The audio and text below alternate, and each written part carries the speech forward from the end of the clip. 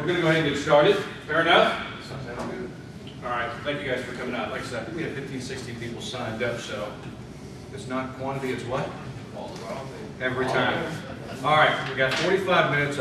What I wanted to do is actually focus in on a specific subject today, which is what we talked about, which is selling, but more clearly what I want to talk about is overcoming objections. And I throw this one up first because when I started doing the sales training program, I looked at a lot of the different sales training programs out there. I think I've looked at almost all of them, whether it's Miller Highland, Spin, Sandler, you name them. I've gone through all these books, and you know, do some of these books look familiar to you guys?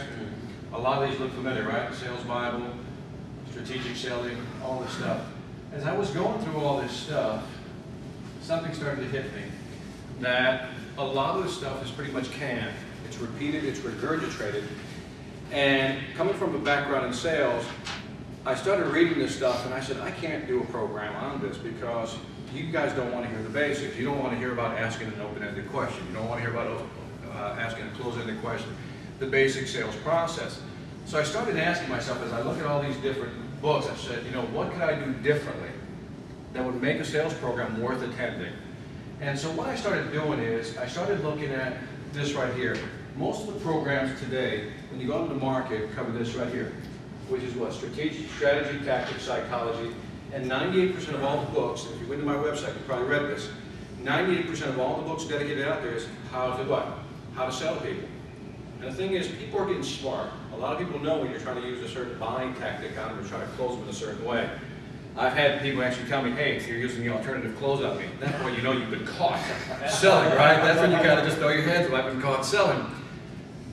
What started getting me fascinated about selling again was when I started looking at how people buy. I started looking at this side of the equation. In other words, what triggers behavior? What makes people want to buy? And that's when I created Sales Influence. Sales Influence, I think, is beyond the basic, and you'll see for yourself when we go through this, is beyond the basic sales training. Is what is it that makes people make certain decisions, whether they're rational or irrational, what causes them to make certain decisions? And this is how this came about. About 2 years ago, I was consulting for a company out of Salt Lake City, Utah. They sold a software package, there's really two of them, for $3,000 and $6,000. They held public seminars. In these public seminars, we would get about 50 to 100 people. And the first time I was invited to see this sales process go on, it was amazing. Here's how it's set up, and here's why I'm here today. I was sitting in the back as a guest. They said, well, we want you to see what we do, and then tell us how you can improve the process. And it was amazing. They had about 100 people in the room. The average income, because they actually took the numbers down when people walked in, they asked them to fill out a form, was about, I'm going to say, $30,000. Okay? Not top, not bottom, somewhere in the middle. Packages again, $3,000 to $6,000. At the end of the day, they closed about 30% of the room in one day. Run the numbers. I've been in situations where the worst we've done in one day was $50,000 in one day. The most we've ever done a day is $240,000 closed in one day. Selling to people who, if you looked at them, you say, you can't afford this. But somewhere in there, they were able to what? Make the buying decision. And it was at that point I'm like, you know, if I could be so, well, what the hell is going on here? Well, how do they get these people to buy? And when the top sales guy who was running all the seminars began to explain certain strategies to me, a lot of it started making sense because it was more psychological than anything else. This is what I want to share with you today, because you get in front of, whether it's an individual, in a meeting, big group, presentation, a client, and you want to try to persuade them. But persuade them in such a way that making the close becomes that much easier, and that's what we want to talk about today. So we're going to talk about overcoming objections. Now, whether or not you're in the high-tech business, which I think most of you are anyway, whether or not you'll still be able to use these strategies. So let me kind of go through this real quick. How you develop a persuasive presentation. Now, I'm not going to talk about presentation in the sense that how do you get up, you know, tell them what you're going to tell them what you told them, you know, and wrap it up that way. I'm not going to talk about that. What I'm talking about here is, how do I develop a persuasive presentation, a dialogue with my client or my customer in such a way that by the time I get to the end, they're going to be somewhat compelled to buy from me. And so here's a typical business presentation that most people probably do. You first start out with your company background. We've been building widgets for 20 years now. You know, we started when Bob was on the farm and he had this idea about building these widgets. You've all seen those presentations. Then we talk typically about your main clients. Well, these are the type of clients we've served in the past. This is who we worked with, and obviously you try to find clients that are related to whoever you're talking to, as long as they're not a competitor. You then begin to talk about what you have to offer. We have these types of products, these types of services, and man, we're the best. And then you come in and you talk about demonstration or case studies, where you talk about, you know, we've worked with X company, ABC company, this is what we've done for them, so forth and so on. Is all this sounding familiar? Okay, very basic, right? And the last part, you either get into the discussion of actual products that you want to sell the client, or you just put down a proposal. Now, all this can happen within one meeting, or it can happen in several phases if it's a complex sale. Now, a simple sale is obviously a small item that you can just buy on the spot. The complex sale is what? Something that takes what? Multiple visits to close. So this could actually happen obviously in 3 stages. What I'm proposing that the way most folks do this presentation is not hurting you, but it's not really helping you when it comes to closing the deal, or at least pushing the deal over the edge at the end. We're going to walk through that. 5%. If what I can show you will help increase your rate, because most of you have been in sales for at least 5 years, raise your hand, just out of curiosity. 10? 15? 20? Okay, some of you have been in sales longer than I have, which means you probably know more than I do. But if I can show you 1 or 2 small tactics today that'll help you increase your close rate by 5%, would that be worth it? Okay? That's what we're going to do today, okay? So, lines of thinking. Before I go into the actual what I'm going to show you, let me take a step back. And I want to explain to you something that these 2 folks did. These are 2 social psychologists, and they did a fascinating test. What they did, they brought in a bunch of college students, and what they wanted to do was test perception. Now here's what they did. They drew lines on the board, and they asked them to estimate the length of these lines. Okay? Everybody with me? They broke the students up into 3 separate groups. Group number 1 was asked to look at the lines and estimate how long they were, but they were only asked to think of the answer. In other words, to look up there and go, okay, these are my numbers, okay? The second group was asked to write their answers on a magic pad. You guys remember those? Where you actually write it, and then you what? Lift them, right? So the second group was actually wrote their estimates on the magic pad, lifted them so nobody else could see them, but they actually did commit it and then lifted. Everybody with me on that? The third group was asked to write their estimates down, sign it with their name, and then hand it in. Now here's what they were testing. They wanted to see, out of these 3 groups, which one was more willing to change their mind if presented with the real answers. In other words, their answers weren't going to match whatever the students had, so they were going to present totally different answers. So what they found out was something interesting. The group 1 that didn't write it down were more easily swayed into changing their mind. In other words, once the professors presented something that says, hey, your numbers are wrong, those who didn't write it down, who just thought about it, said, well, okay, yeah, you know, you're right, you're probably right. The second group, who wrote it down on the magic pad, were a little more resistant, but in the end, guess what? They changed their mind. Those who wrote it down actually committed it to paper, signed it, and handed it in, were, guess what? The most stubborn of all. They didn't want to change their mind. And what Gerard and Deutsch was trying to prove here is that once you commit to something, you're less likely to change your mind. And the more public you make it, guess what? The more likely you are not to change your mind. Now, I want you to listen to that statement. The more public you make it, the less likely you are to change your mind. This is called the theory of cognitive dissonance, which is really the rule of consistency, which means we act in according to our behavior. Our belief system and our actions have to be congruent. If they're not, guess what? We're not going to behave that way. Let me give you an example of what I'm talking about. Here's the definition. Inconsistency among beliefs or behaviors will cause what is known as an uncomfortable psychological tension. Now, that sounds a little complicated, but it's very easy to understand. How many times did you say you were going to do something, and for some reason, you didn't do it or you got out of it? You told a friend you were going to show up to help move, but guess what? You came up with some excuse of why you didn't want to help them or couldn't show up. And after you did that, you felt a little what? Uncomfortable. By the way, am I alone here? Just give me a nod to make sure we're on the same page here, right? You feel that tension inside. What people will do is they'll move to relieve that tension by acting what? Congruently. Which is why when we say things, we try to act congruently with what we've said or what we've publicly stated. Here's why this is important. Let me give you 4 examples. Placing bets. Studies have shown that after you place a bet, you are more likely to believe that your horse is going to win, for example.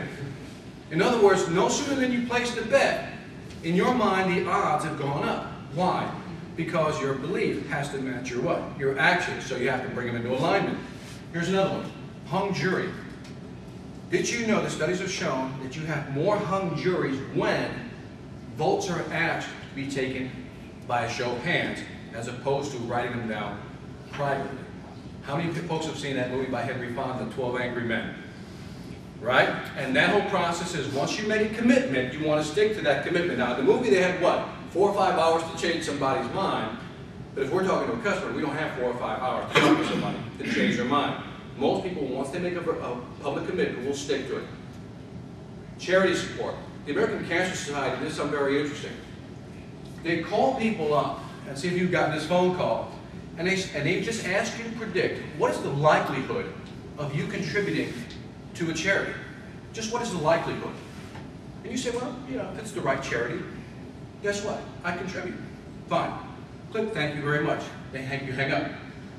2 weeks later, guess what? They call up. The American Cancer Society has seen a 700% increase in donations by simply using this 2-step tactic. The first step is to get you to what? Say that you're going to publicly state that you would what? Help charities. Well, when they call you up and call you on it, again, the rule of consistency kicks you into gear and says, and wham, next thing you know, you're giving up your money to charity. Not a bad thing, but understand what's happening to you psychologically. Voter turnout.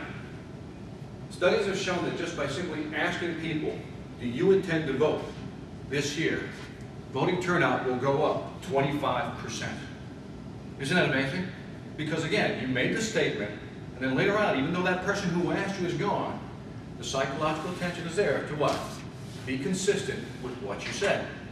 Now, here's the general rule. The more public the commitment or the statement, the more public the statement, the more you are likely to act accordingly. Is everybody with me on this? Okay? All right. Everybody got that down? I'll give you a moment to write that down. And I know what you're thinking, Victor, what does all this have to do with sales? I'm getting there. It'll all start making sense in a bit, and you're going to see why this is so powerful when you apply it. So go ahead and write that down. By the way, am I going too fast, too slow, or just right? No. Just right? All right.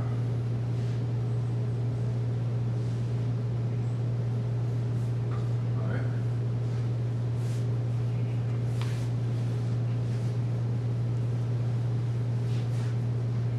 Good enough?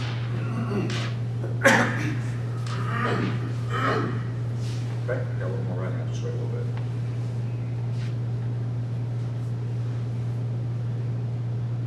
Got it?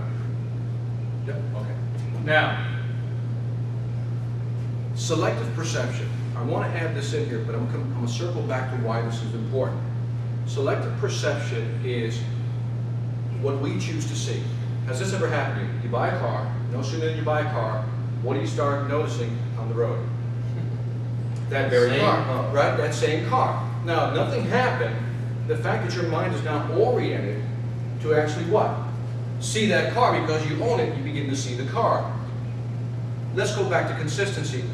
If you're a Democrat or a Republican, what happens is you publicly state, I'm a Democrat, or you publicly say, I'm a Republican. What will happen from that point forward, whether you watch the media, read the newspaper, you will look for information to validate your point of view. In other words, you will look for information that supports and suppresses, so to speak, to the side that which conflicts with your belief system, because again, you want to maintain that congruency, that consistency. So what happens is, this perception can help or hurt you, and later on I'm going to talk to you about how this can hurt you with the client if we do it the wrong way. And again, Just give me a chance to get there. Here's a summary. Inconsistency between what you say and what you do will cause psychological tension. We're all clear on that, right? Not a big. This will lead people to change their beliefs to benefit their actual behavior.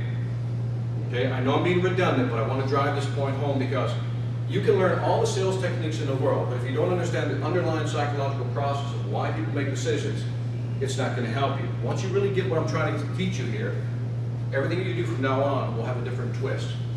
So, everybody's got that down? Give me a moment to write that down. I haven't gotten to the fun stuff yet, by the way.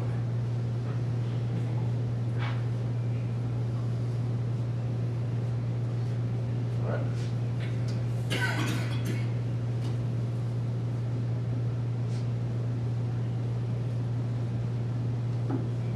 Next time I'll just make handouts and just print them up for you guys. Make it easier for you guys. How's that? Right now, we'll remember. There you go. Yeah, that's it.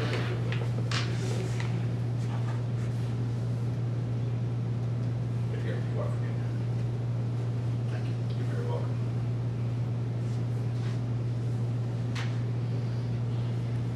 All right. Here.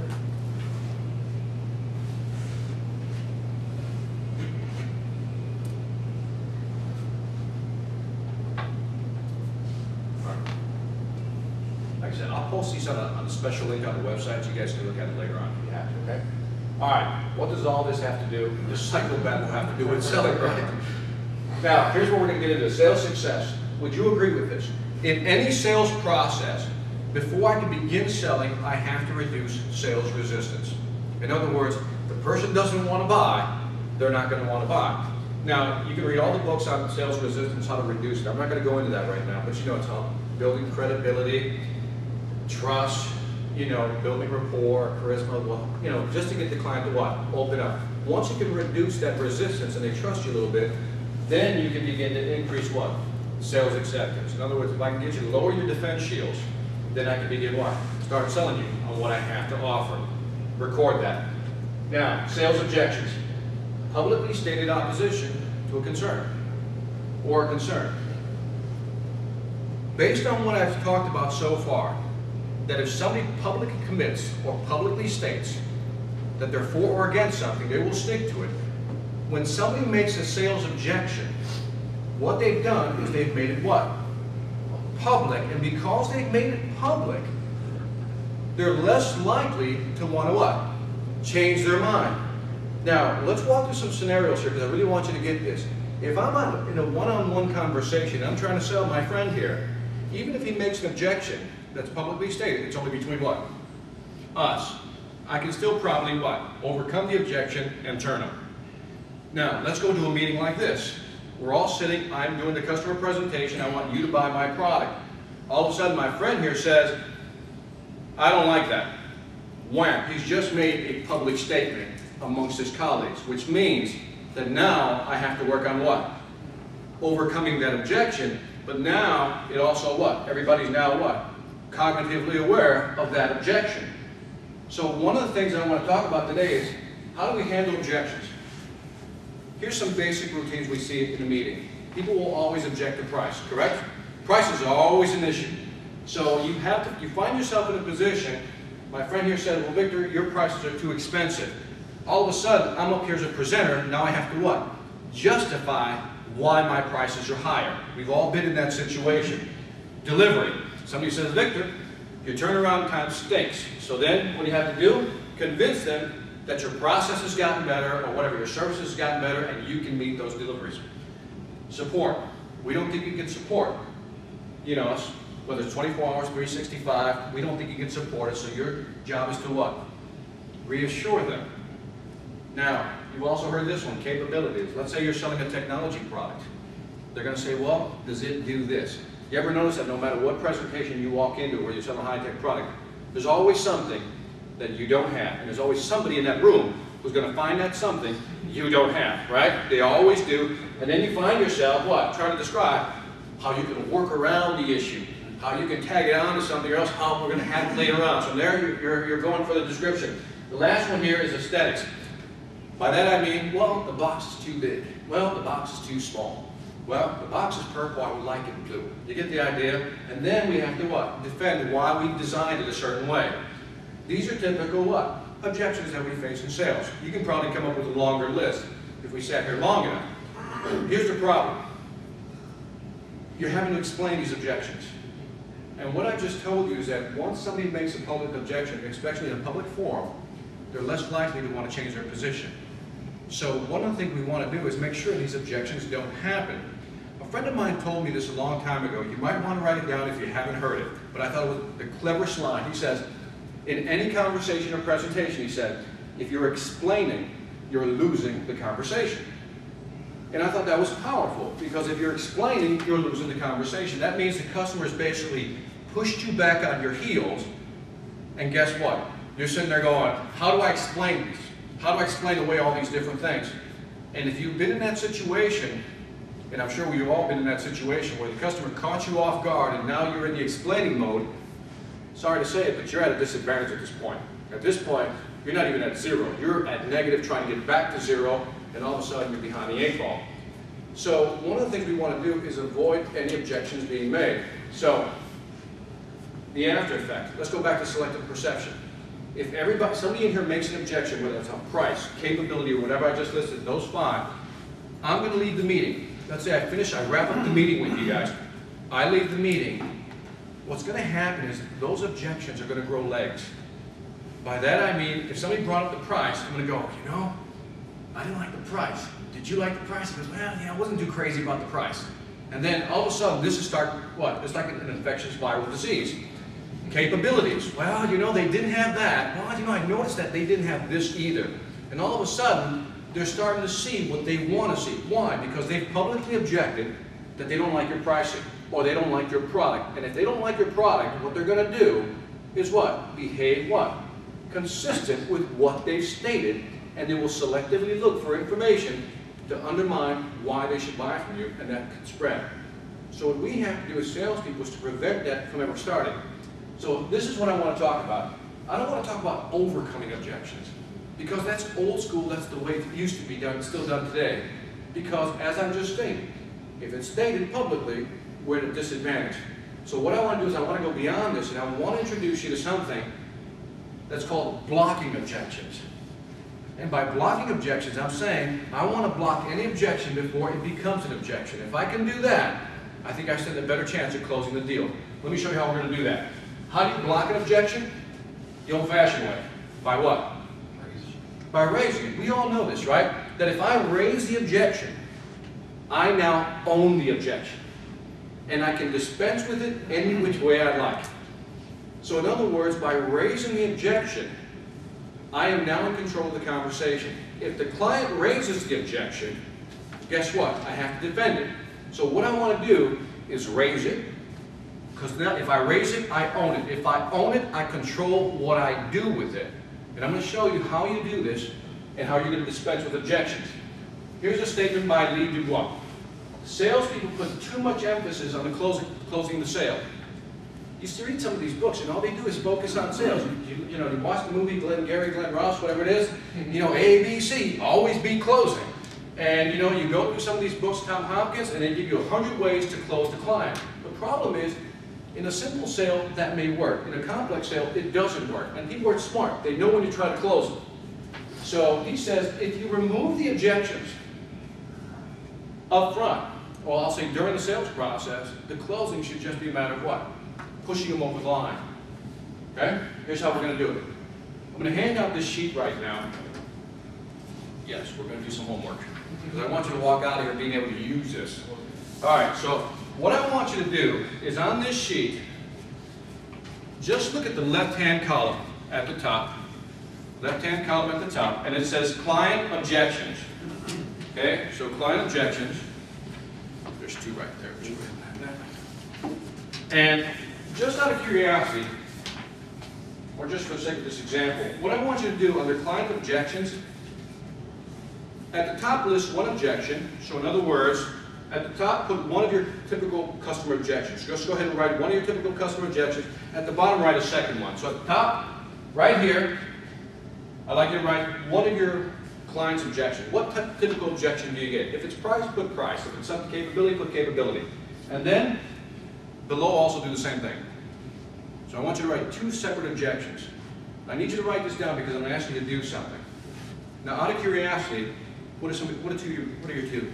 First one is price and service. Price and service? This is capability, this is design. Okay, so capability, okay? Okay. There's the same too. Same? What do you ask? Price, everybody's got price. Budget. Budget? They don't have a budget? Budget's not available till next year or something like that. Not available or till next year. What's yours back here? Well, I had one yesterday where a guy just said, we're just not interested in that right now. Okay, not now. Yeah, Okay, not now. perfect. We'll get to that one in a bit. What do you got? Under long-term agreements with others. Okay, so they're locked into a contract. Okay? Budget capability. Budget and capability, so we're pretty much in the same area. All right, keep those in mind because what I want to do is show you now how you're going to start handling some of these things. We're going to fill this worksheet out, but just give me a minute to go through this. Let's say that these are the 5 objections we typically get. Okay? What I want to do right now is to develop a presentation that would actually block all these 5 objections. Let me slow down because I want to make sure you get this. Let's say that I'm coming to your company and I'm doing a presentation. Before I walk in that door, I know what your 5 objections are going to be because I've either talked to enough customers where I already know what the top 5 are going to be. What I will then do is build a presentation around those what? 5 objections, okay? Now, when you look at these sheets, here's what I want you to see in your mind. Don't write anything down. This is what I want you to visually see. Every row right here, when we fill this out, that's 1 slide that you're going to do as a presentation, okay? Every objection will have its own slide, and I'll show you that in just a minute. I need you to write this down. This is important because this is the crux of why we're here today, and this is what I learned, and I'm trying to share with you because this stuff is not theoretical, this stuff works. And so as you're writing, all you need to do is listen to my voice. This is called the blocking commitment structure. At the top, you see you have to state the problem. Or we'll say state the objection. So what you're going to do is you're going to state the objection in your presentation. So if it's pricing, you're going to state that objection. Second, in the process, you're going to offer to resolve that objection. You're going to offer to resolve that objection. Then you're going to demonstrate how you're going to do that. And then I'm going to tie you down for an agreement. So as you're writing down, you know what I want you to make sure you write the triangle out. Because the triangle is such a visual that you will not forget it later on. And there's a reason there's a triangle, because at the end you're going to tie them down to a commitment, and we're going to talk about that. So again, step number 1, state the problem or state the objection. Now again, this is me doing the presentation. I'm going to state the problem or state the objection up front. Once I state the objection, then I'm going to talk about resolving that objection from the front of the room. Then I'm going to demonstrate how I can do that, and then I'm going to ask them for a commitment and tie them down to an agreement on that point. Let me give you an example here in just a bit. For example, here's an example of a typical client. If you're selling software, here's a typical client objection. Software's too complicated. I'm a technophobe. I'm a technophobe. Your software's too complicated. I don't think my people could use your software. Okay? Let's use that as a typical objection. Now, I know that when I walk in to do this presentation, there's somebody in this room that's going to say, the software's too complicated, Victor. That's why we can't use this. So what I want to do is walk into the room and what? Block the objection. So here's the process for blocking an objection. What I do is I create a problem statement, an objection statement. Many of our existing clients think our software is too hard to use, and that's understandable. So let me make sure I'm clear here. I'm doing my presentation, and I said, look, now many of our people, before looking at our software, always tell me that it's too complicated, and that's understandable. So what did I just do? I just raised the objection. I then say, let me show you how easy it is to use that even you'll agree that you can use it. Now you can add a story, or whatever you want to do. You can add anything in here. The story I always add with this one is, you know, how many folks remember driving stick for the first time? I usually get hands, right? I said, do you remember the first time you tried to drive stick? Remember? Clutch in, first gear, hit the gas pedal, nothing happens, right? Then somebody yells, let the clutch go, the car jackrabbits. But, so for the first week, it was really hard to do. But within a week or two, what were you doing? cruising around, okay? So in other words, you can find your way of doing it, but first state the objection, and then say, look, I'm going to resolve it for you by telling you how easy it is to use. Then I'll show them how to use the software. And obviously, because we're salespeople, what are we going to do?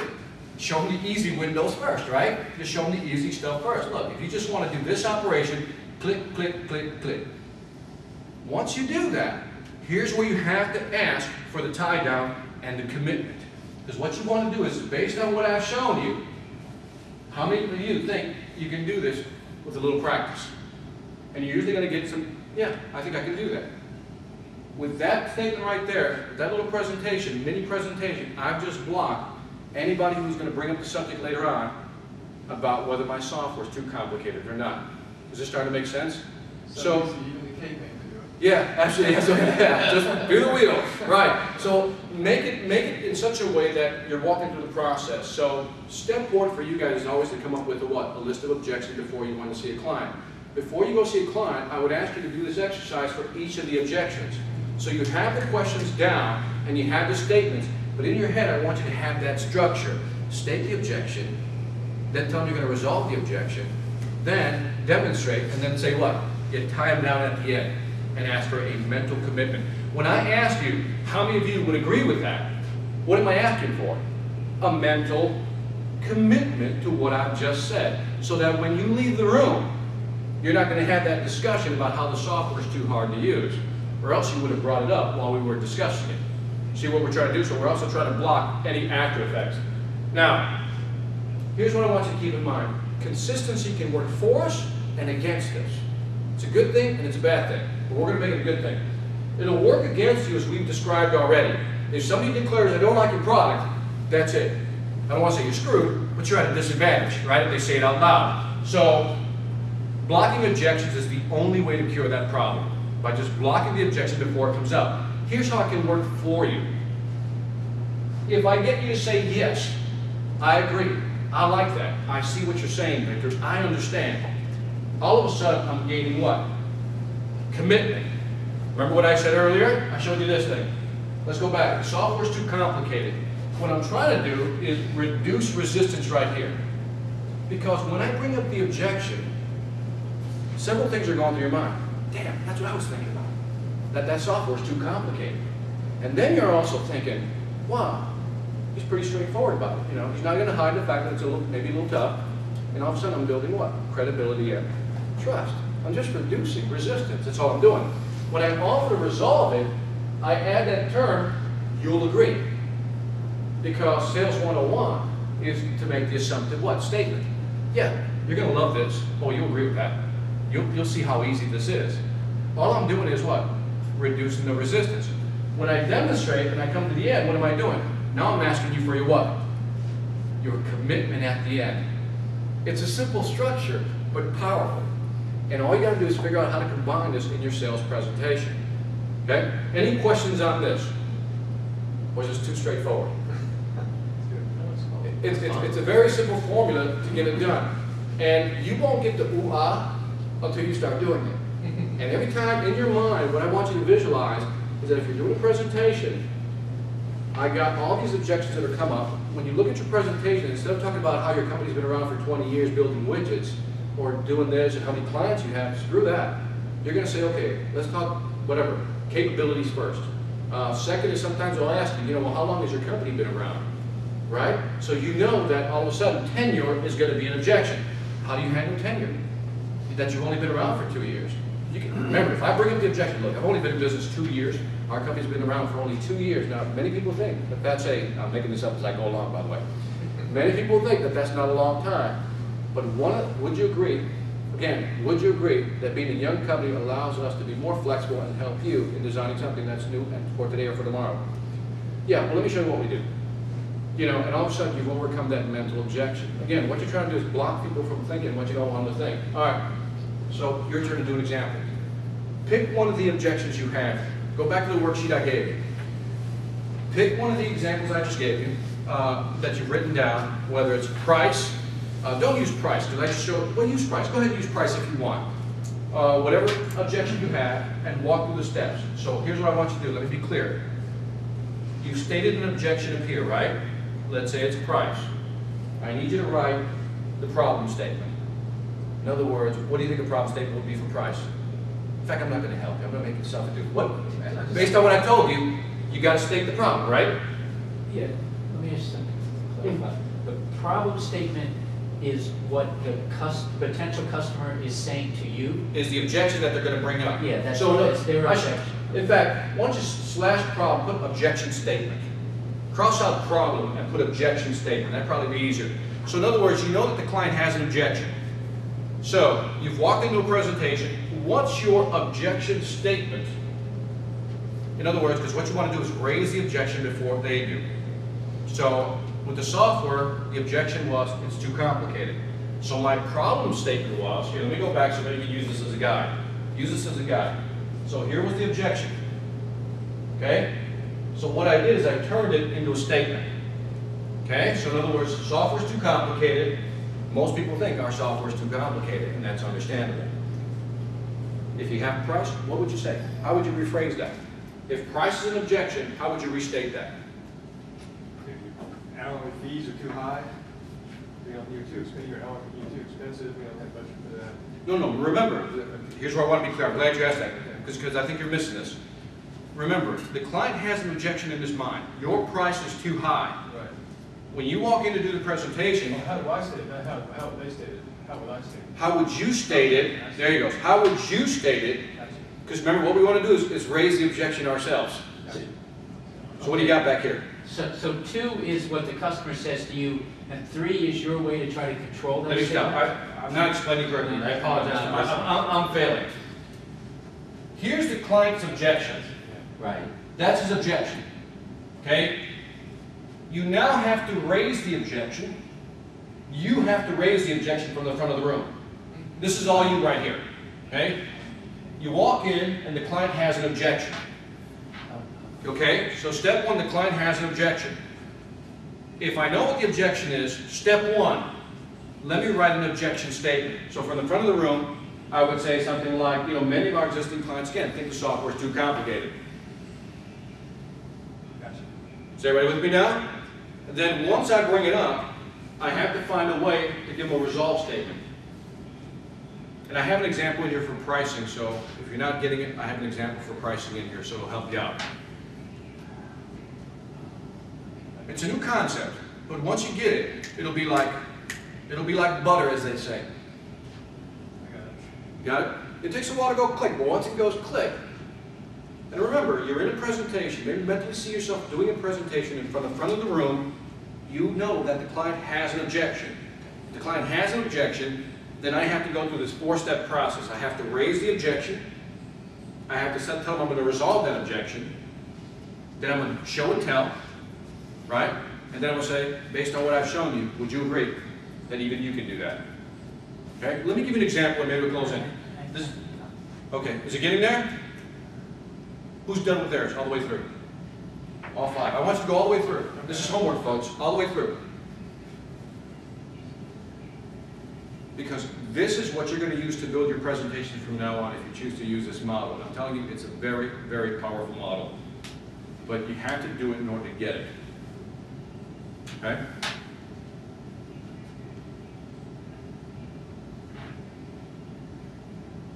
What are you using as your objection? Pricing? Yes. Okay. So now here, your problem statement would be something like, let's say pricing. Right here, your problem statement would be something like, one of the things our clients often tell us is that our pricing is too high. Boom, there's your problem statement. I just raised the objection. Then, the question is, how do you resolve that statement? I'm not going to give the answer, but you're going to come up with a way that can I have the answer? No, I'm not going to give the answer. I want you to work for the answer on that one. And for show and tell, unless you can show, you don't have to really put anything down. But if you can demonstrate it on paper, that's fine. You're all the way through? Did you go all the way through all 5? All right, why don't we go, give me yours out loud first. Give me your objection. Budget because of the economy. Okay, so budget because of the economy. Not price, but Budget, Land. it's not in our budget.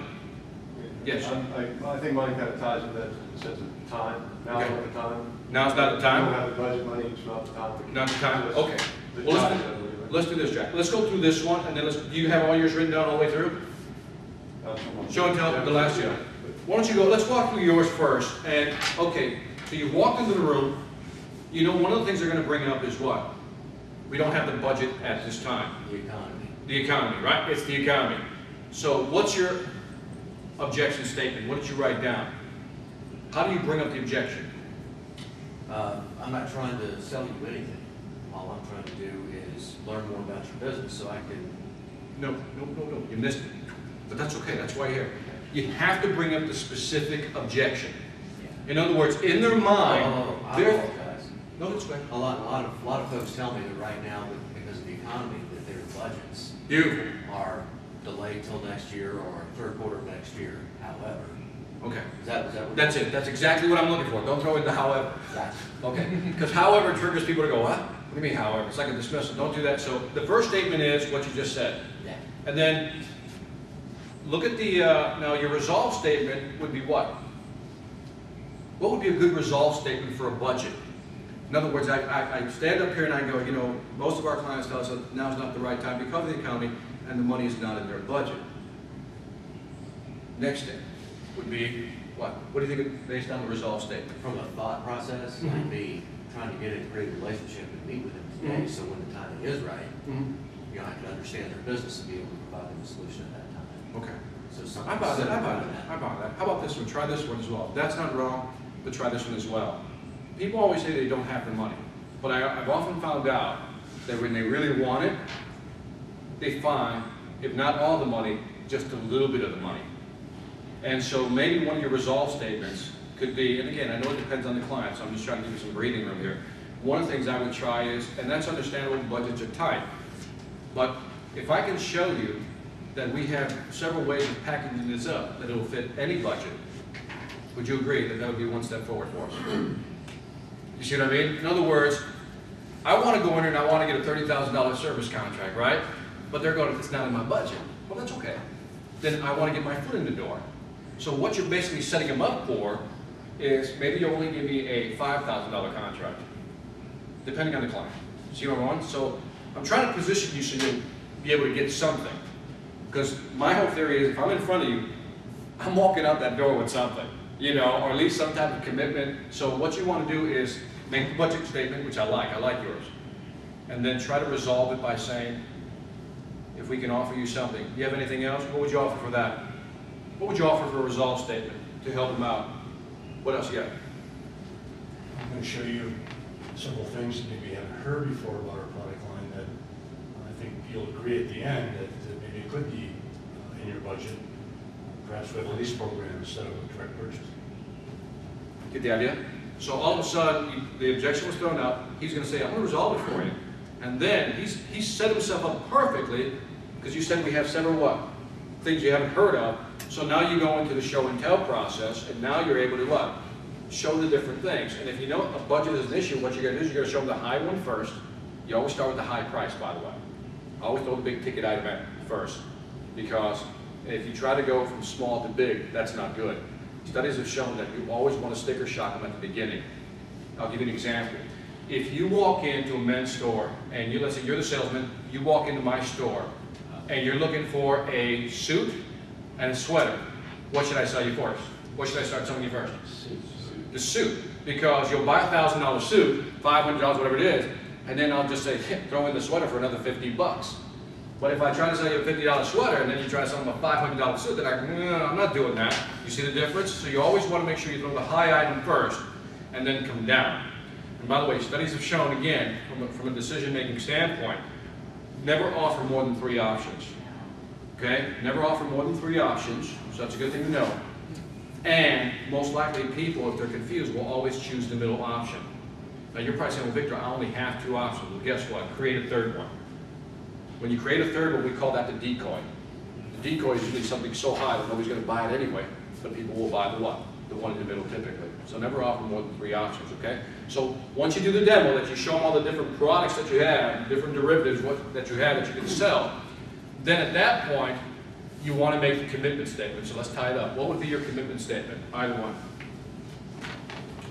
Let him go ahead. Okay. My whole thing is to just get the meeting. Okay. Just I'm get not in. trying to sell him anything. Okay. Well, At all. that was based on price, but I said, now that you've seen some of the features of voice over IP, wouldn't you agree this is good technology and something you could use today? Okay, now remember, you got to tie it back into what you've presented and the Well, original not the objection. original, I said, we often hear voice over IP is too expensive. Oh, you're going to that one. Okay. So now when you come back to the end, you're saying, now can you see how reasonable it is? That's all you're doing. That's all you're doing. And by the way, this works on a one-on-one conversation as well. When you're discussing anything with somebody, you can usually use this mentally in your head. Like, look, Bob, I know you're not going to want to lend me $100. I understand that. Right? I understand that.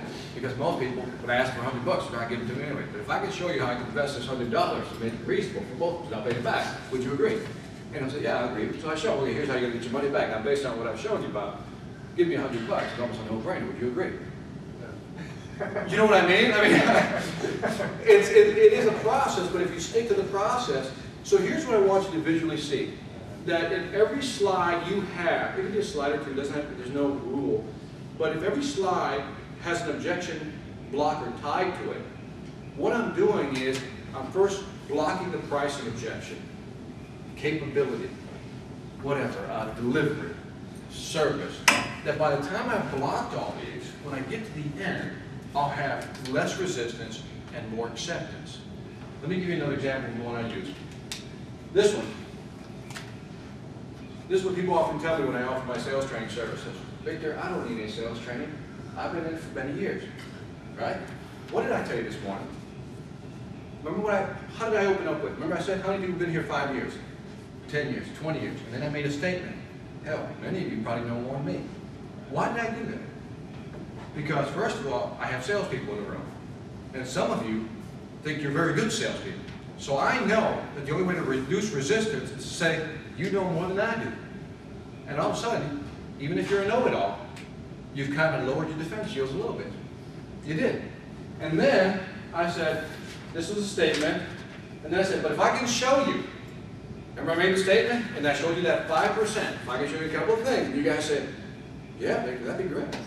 So now I'm going to the show and tell, and then at the end, I'll say, based on what I've shown you today, do you think you can use some of this stuff to increase your sales by 5%?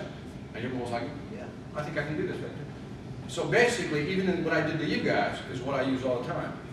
And it's amazing what will happen as you work this through your process. So again, get the visual in. When you're doing a presentation, before you go in to see the customer, I don't care who it is and what conversation you're having, every objection should be included. So as you're looking at your PowerPoint presentations that you're going in, you got to ask yourself, okay, here's my list of objections.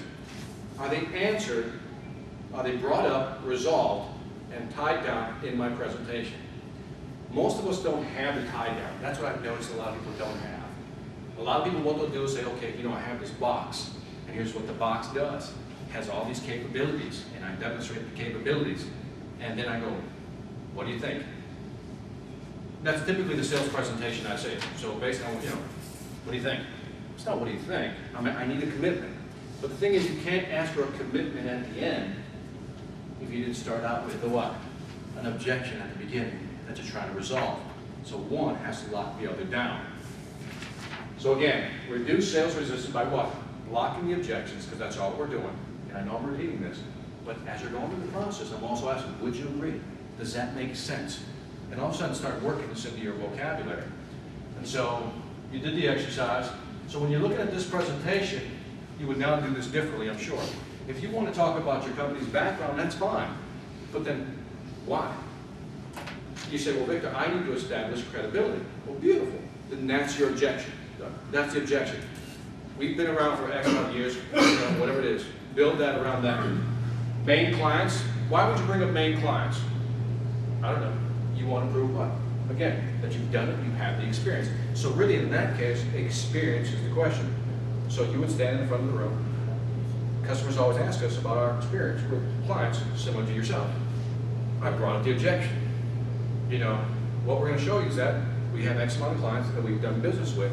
Let me go and show you a couple of case studies. Show and tell. Based on what I've shown you, can you see some similarities in your business and what they're doing? Absolutely, Victor. Does it seem too easy or what? Or is it just me? It's really cool when you just kind of move along. So again, step one, let's go through it. Make sure you got these basic steps down. List the objections. This is how you prepare for a presentation. List the objections out. take time to do this. Take time to do this. Don't be, there's too many lazy salespeople out there who just say, I'll go in there and I'll just wing it. No, don't wing. Don't wing it. Go in there and say to yourself, what are they going to object to? What's in their minds? What are they going to object to? List them up, and then use the block structure, the block commitment structure I just showed you, the 4-step process. And then, like anything else, I'm not going to go into the last part, which is what? Summarize everything you've talked about. As good salespeople, you know that at the end, when you're all done, you're going to say, you know, based on what I've shown you about my company's experience, based on the products we've shown you, and what we can do and the capabilities, based on this, based on that, you know, right now, then you're going to ask for that commitment statement. That's another seminar. Because at that point, you can ask for different ways to make a commitment. You know, you want to get the process started. When should we get the process started? Ask for something. Yes. I was just gonna say, I apologize, because my objection comes just trying to get that meeting at first. Yeah. I misunderstood. Oh, that's okay. That's okay. This is for the presentation. This is for the presentation when you're walking in. But go to my website. I have give me your email, and I'll send you a book I just wrote. It's called Cold Calling Success: How to Get the Appointments. And how to get the appointments is really just about getting the appointments, because studies have shown that if you're in front of the client, 60–70%, if not better, you'll close whatever deal you're going to close. It's just getting in the front door that's becoming that much more difficult. You know, the gatekeepers are becoming worse now. You know, everybody's overloaded. Nobody wants to, you know, talk to anybody. So that's the tough part. So I hear you. That's painful, and that's the reality of it. People always ask me, does cold calling work? I said it works, but it's painful. But it also depends on what you're selling. And in the book, what I talk about and I show you is that if you're selling something that's not a lot of money, cold calling doesn't work because it's not worth it. But if you're looking at the, you know, $300,000–400,000 or whatever it is, you know, it's worth it if you're doing cold calling. So again, but anyway, I digress. Summarize at the end, and so here's the rules of consistency. It can work for you, against you. Again, I'm giving you the basics, and this we've talked about already, tying them down. And use this again in your different presentations. Here's what the guy said at the end. I'm gonna wrap it up. If I went too quickly, again, I can stand up here and give you a lot of fluff, but I'd rather just give you something that you can walk out here and go, man, I can use that. So when you go back, reformulate your presentation or whatever you do as far as giving the presentation to make sure it meets this commitment. Salespeople put too much emphasis on the closing. If you remove the objections up front, does this start to make more sense now? Because if you remove the objections up front, I modified it. Here's what I would say. If you block the objections up front and you gain the commitment throughout the process, selling somebody becomes that much easier. That's what you have to do. And I'm telling you, it works. It's not speculation, but you have to work it into your presentation. Question? Thought? Okay, you're just thinking.